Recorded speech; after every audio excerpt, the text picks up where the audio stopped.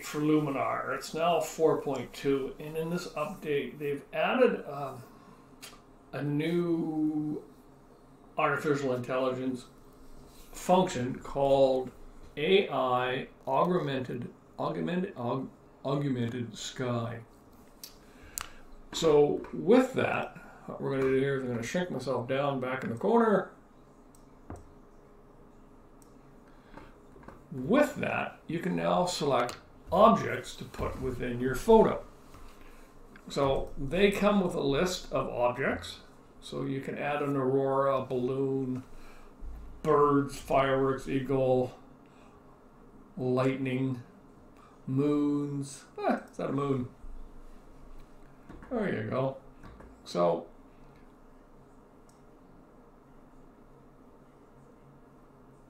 I can change the amount of visibility, opacity, can warm it up, can relight it, I can refine the mask, and I can defocus it. I can edit the mask, and I can place the object. So if I want to move the object over here and make it a little bigger, twist it a little bit. It does a pretty good job of masking it in. As you notice, the pole is still there.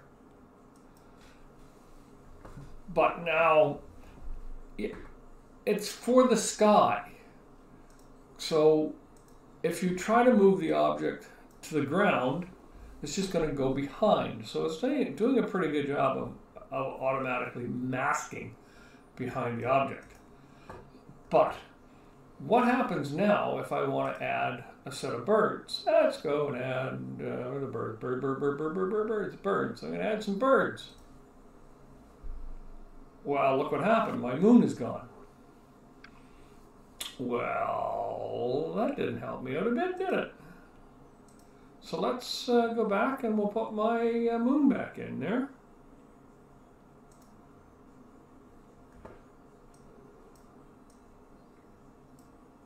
I'll stretch this out.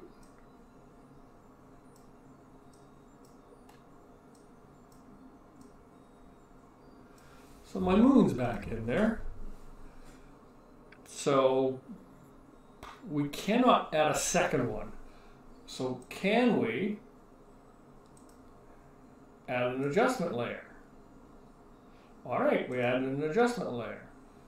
Well, the augmented sky is not available. So what you have to do is, I'm just going to delete that layer. What you have to do is you have to create a stamped layer. And it'll merge it together for us. Now we can go back and now we can select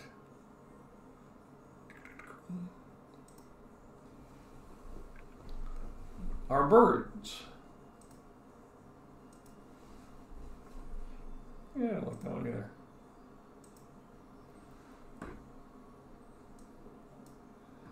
The place button.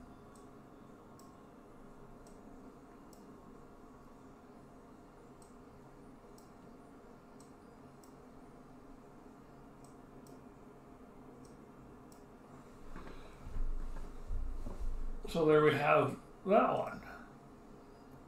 And again, we can kind of defocus it.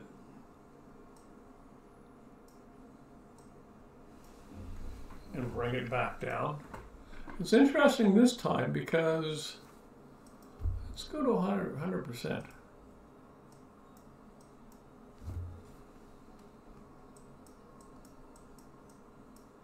Huh. Oh no, it's going behind. Look how well that cut that in behind there. That's actually quite impressive for doing that automatically. A brush.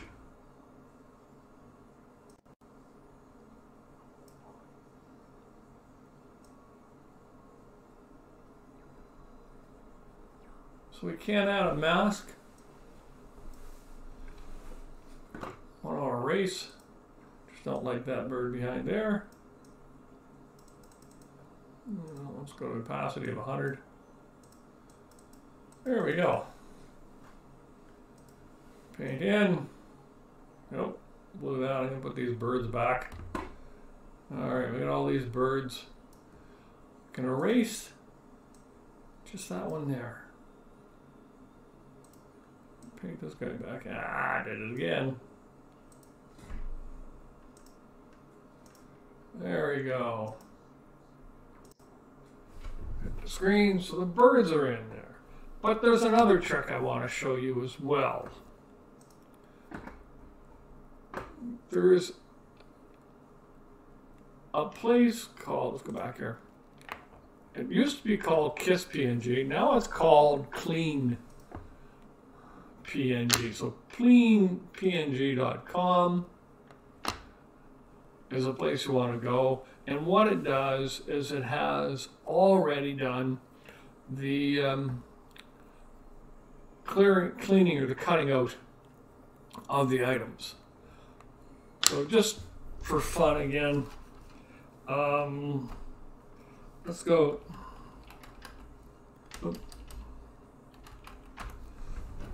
There's a ton of stuff in here you can find out. Yeah, you can pick up Tony the Tiger. I'm going to take Tony the Tiger. Free downloads. Great place to get it.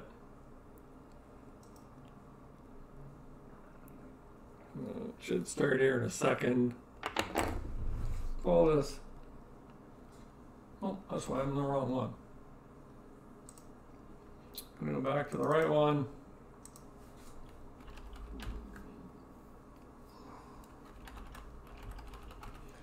Going to the Tiger.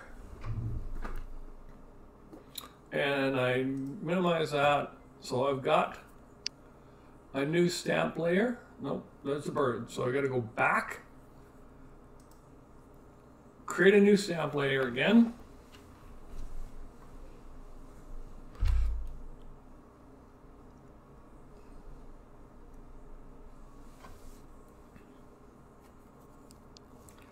Let it go for a sec. It should catch up. Go back to select the object. Now I'm going to load a custom image at the bottom. So I'm going to my layer. There's Tony the Tiger.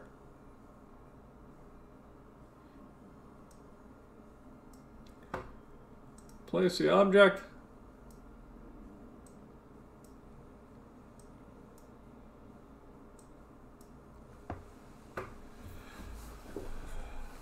And we want to make sure he's fully in focused.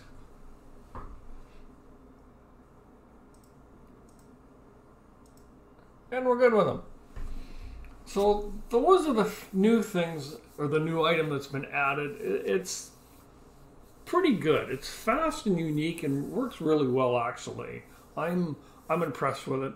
It's not Photoshop, but it is pretty good. So hopefully you'll get the chance to use it if you actually have it, because it's right now it's only available in Canada, Austria, and Australia. I understand it was a soft